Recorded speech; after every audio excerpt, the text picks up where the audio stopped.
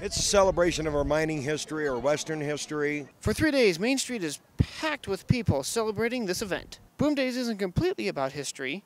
Each day is filled with all sorts of events for the whole family. The mining games are Leadville's local version of the Olympics. Each game is themed from the tasks and jobs done down in the mines.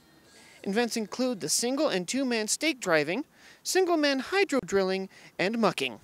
Outside of the mining games, there are other fun competitions, such as How Slow Can You Go?, Honey, I'm Home, and Celebrity Boardwalk.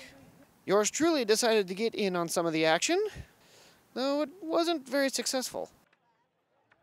Eventually, I did get the hang of things. Also partaked into some tomfoolery. And speaking of tomfoolery, looks like you got a little stick up there for you. Well, some people got to try to sneak up on you, but I usually come out okay.